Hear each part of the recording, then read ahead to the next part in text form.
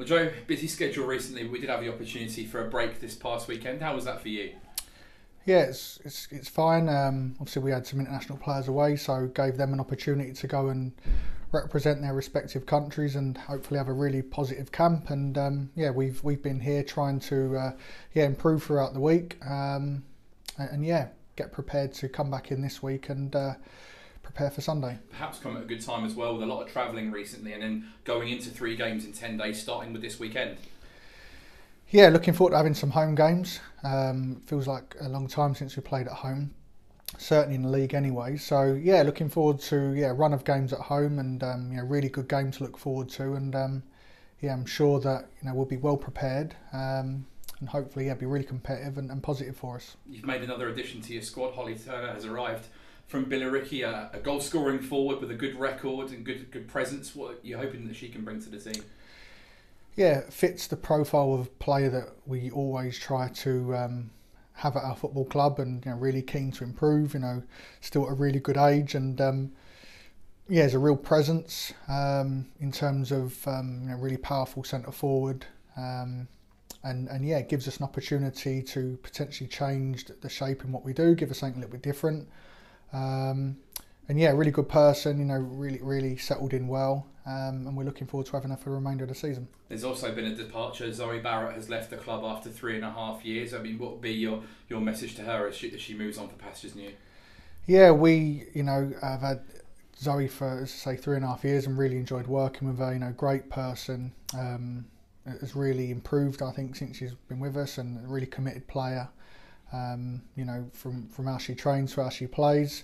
And yeah, for Zoe, she was really keen to get more game time, and whilst we didn't want her to leave, appreciate the fact that she wanted to go and get some football, and we tried to help facilitate that for her till the end of the season. You mentioned the players away on international duty, Joe. 4 players in total, and a really successful international window with Freya and Sarah scoring for England, and Abby Smith and Megan Waring both winning their first caps for their respective countries too. Yeah, really positive, and it's really pleasing for us all to see them make an impact and represent their countries, like we said earlier.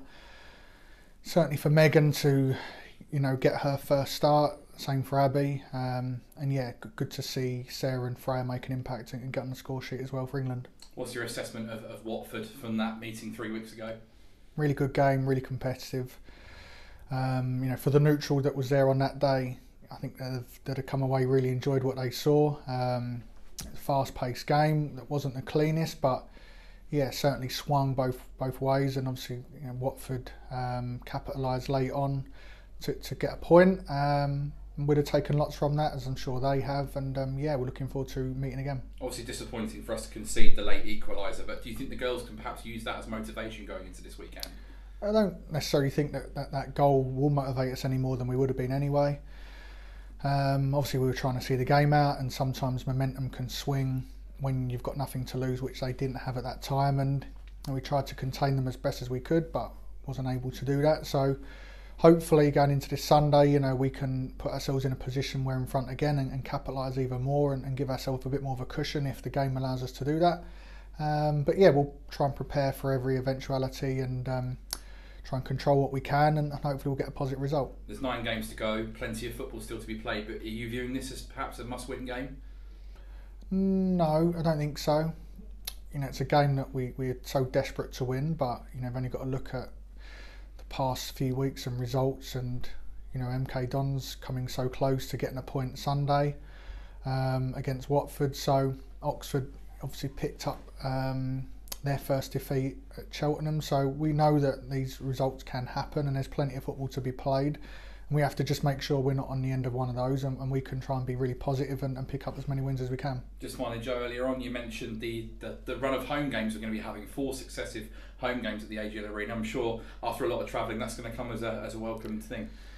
Yeah, hopefully, and it'll be a really good atmosphere at the AGL, and hopefully we'll get some really good crowds that will be backing us and driving us on, and we'll try and play as best as we can to ensure that they want to keep coming back and spurring us on to win games.